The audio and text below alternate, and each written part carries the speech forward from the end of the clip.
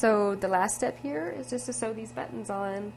And for the black side, I've chosen this really pretty burgundy button, which I think looks fabulous. It's a great print on there. And then I'm going to put this on this side. So what I want to do, I'm going to find the middle of this, so to make sure that button's in the middle of the purse, not on the side. We don't want that. Let me just kind of fold it over and find the point where I want it. I want it to, right there, right in the middle of that loop.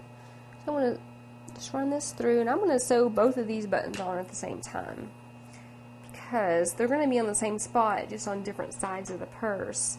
So I got one started. I'm going to go to the other side and just go ahead and start sewing that one too. And then, when you run it back through, you're sewing on this side. It's pretty simple. Then you go through on this side and you catch it again. And you're basically just going back and forth. You could sew them on one at a time if you want, but I found like when you do that, it's kind of difficult. It's hard to sew one button on at a time because the other one is in the way. So when I sew them on together, half the time. There we go.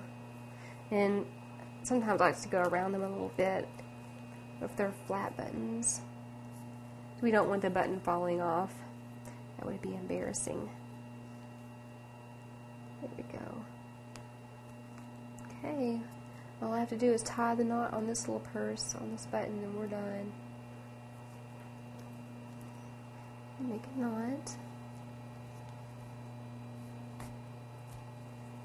And you snip this thread, and I think we have a cute little purse. This is one side. This is how it would look. Very cute. And let me show you how it looks reversed out.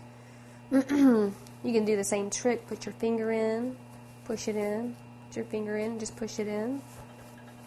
Flip that out, and you have an adorable little green purse from recycled curtain fabric, which I'm sure my niece is going to love this purse. It's definitely her.